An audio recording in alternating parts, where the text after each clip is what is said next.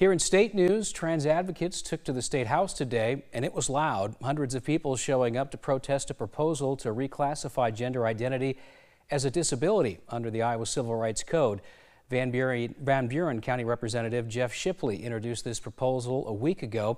A House subcommittee unanimously rejected the idea this afternoon. Shipley argued today's protest helped block a proposal that would have increased protection for gender identity. The sea of civil rights we see is not being respected by these purple air people that likely have psychiatric diagnoses and mental and physical impairments. And we need to accommodate everyone. I don't want to leave anyone out of the law. As I said before, from the civil rights director herself said, your bill, House File 2082, likely expands and strengthens these rights.